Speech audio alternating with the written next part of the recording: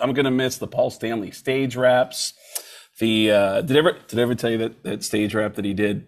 There's a couple of great ones that I love. One is, and I talk about this during the show. If you come out to some of the KISS themed comedy shows, that 20 years ago, before they built a proper arena at the Mohegan Sun, KISS did a show there, and the Mohegan Sun is located in Uncasville. It's not Boston, it's not Hartford, it's not New York. It's just in the middle of nowhere in Connecticut, in between all those cities.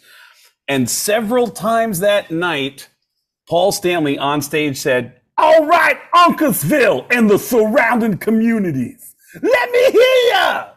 And he kept saying Uncasville and the surrounding communities. And at the very end of the show, "All right, Uncasville and the surrounding communities, we love you."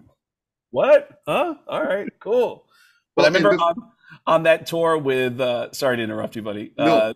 That tour with Aerosmith, that was that show. They played in Las Vegas, the MGM Grand Garden Arena.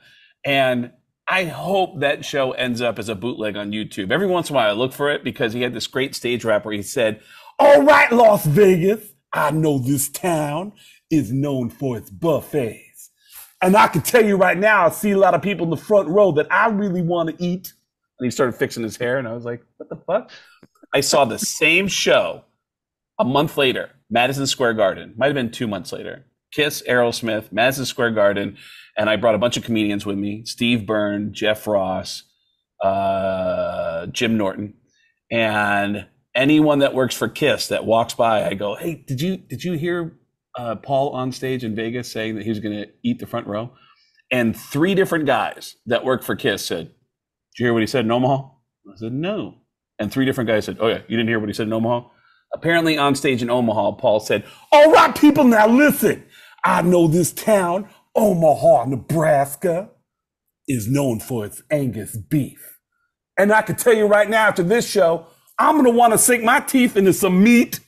And the crowd went, "What?" And he goes, "Now, wait a minute. Hold on. You know what I'm talking about. I'm talking about a thigh or a rump roast." And the crowd was like, "What?" And apparently the road crew was behind the stage tuning the guitars going, "What the fuck's he doing up there?" Like, yeah, he just kept walking out further and further.